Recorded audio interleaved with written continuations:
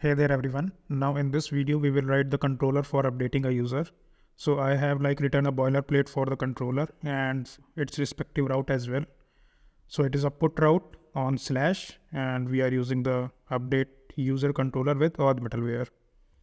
Now I have to do few things. So first is to define the default shipping address and billing address in the user model. So let's do that.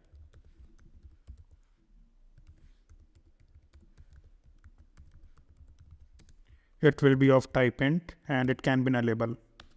And same goes for default billing address as well. Although we are not working on the payment gateway, but let's give you an idea of how things work. So default shipping address and default billing address. Let's migrate these. npx Prisma migrate dev and name.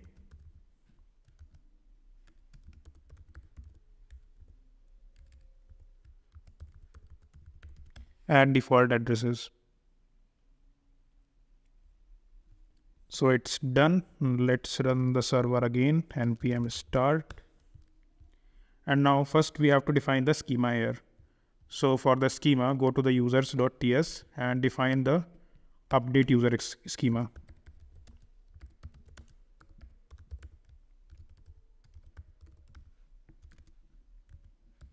z.object. And what we want to update is we can update name. We will say z.string and it can be nullable. Apart from that, we want to update, let's go ahead and see name, and let's update these two things as well, which is default shipping address and billing address. So it will be z.number. It can also be nullable. And same goes for this.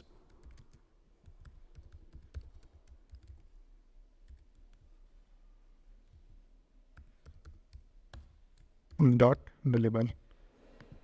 So this is how the schema works. Now let's go ahead in the controller. So in the users controller, in the update user, first we will verify this schema. So we will say const validated data is equal to update user schema dot parse, and we will say request dot body. Now if we go into the schema, let's make it all caps because let's keep it consistent. So here we will also say update user schema, and in the imports we have to say update user schema. So it's fine. Now you can see that now I'm holding the result of this parse in a separate variable. Earlier what we were doing is we were simply using the request.body after the parsing. So if you hover over this, you can see that the type is automatically inferred. So this is the benefit of TypeScript. Now we have to do a couple of things here. We have to write a couple of try catches.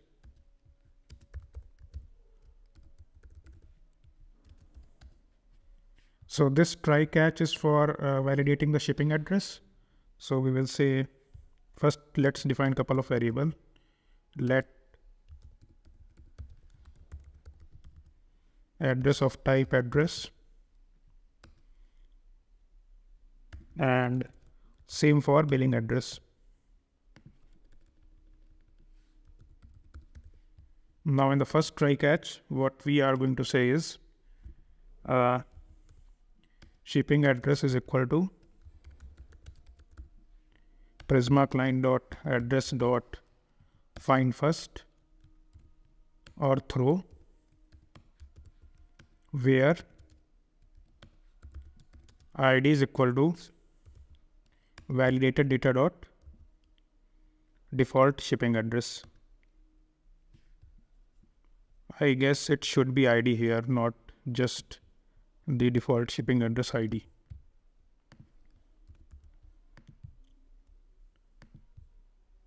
No. We can, I have made a mistake. It should be ID here because we are not storing the complete address here. We are just storing the ID. So, okay, let's use this only then. I made a mistake there. The ideal name should be default shipping address ID. So let's see default shipping address. And if shipping address is not found, we want to throw an exception. So let's copy this from here. And we will say not found, address not found, everything is fine. And this thing we only want to do is if validated data dot default shipping address. So we will move this inside try catch because we want to perform this operation only if user is trying to update the shipping address. And same thing we have to do for billing address as well. So we will say default billing address. Let's copy this default billing address and it will be billing address. So it's fine. Let's close this first. So we have validated these two things. Now let's update the user. We'll say const updated user is equal to await Prisma client dot user dot update, and we will say where id is equal to request dot user dot id, and in the data we will say, or we can directly pass the validated data here, and in the response dot JSON we will pass the updated user. So this is how update user controller will work. There are a couple of things more which we have to check. So if the shipping address is found and if shipping address dot user ID not equal to request dot user dot ID, then we have to throw an exception here, new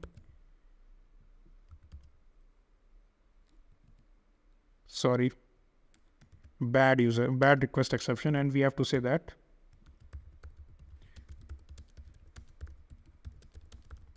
address does not belong to user. And in the error code we have to define this error as well. So in the root.ts we can say that in the users only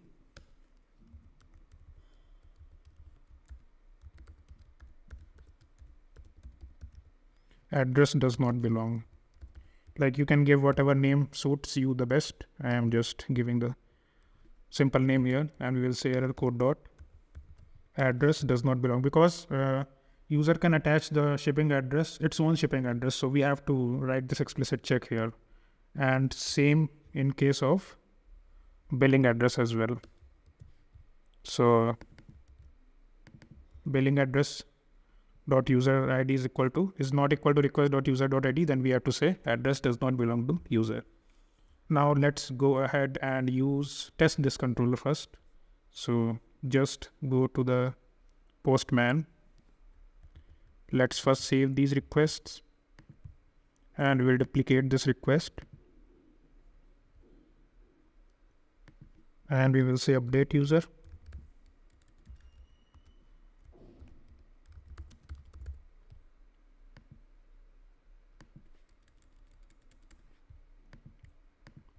And inside the body, what I want to say is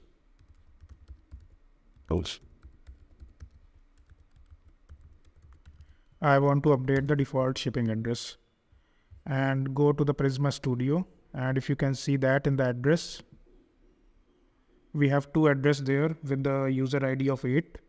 So I am logged in with user ID 8. So that's good. So let's change the user ID of one of the address to see if the error is working fine or not. So I want to attach the address 2 to that user 8. So let's see if it's working or not.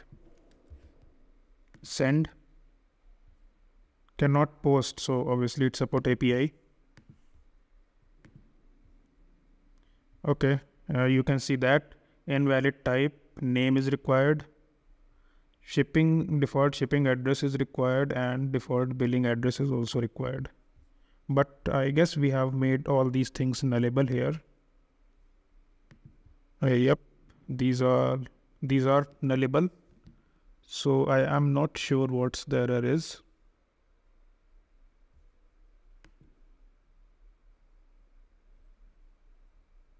Okay.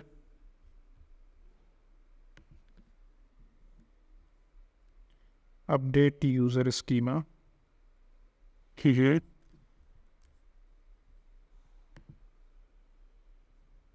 Okay, let's give these things first. Name, empty, but empty name will like override that, so it's not the point of giving the empty name here. I am not sure what the error is.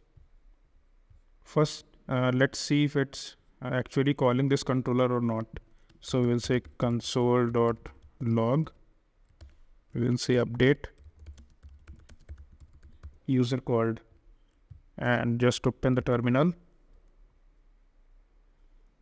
Okay, the app is crashing. Maybe that can be the reason. So let's npm start again, because it's creating the port problem sometimes. So I'm not sure why that's happening. Okay, so update user called. So it means that update user schema is working fine. Okay, so the issue was in the documentation, they suggest using optional instead of nullable. Like, I'm not sure why it's not working, because in the previous versions, I used to write this code, so nullable was working, but now they are saying to use the optional. So let's use this. Like, if you go into the documentation, they are saying to use this optional here. Now let's see if it's working or not. It's giving address not found. So I guess the issue is in the controller.